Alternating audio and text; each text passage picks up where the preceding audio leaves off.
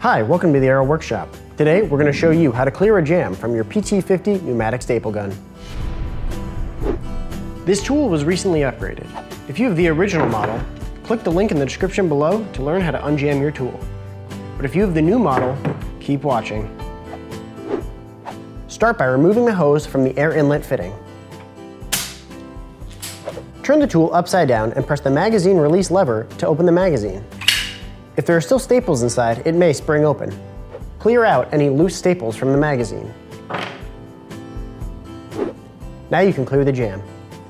You can use a screwdriver to pry the staple out, but we recommend pliers. Pull or pry the jammed staple out.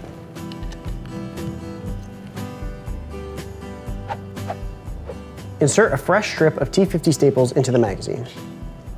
Then close the magazine, making sure it locks in place. Reconnect the air supply hose. And now you're ready to get back to work.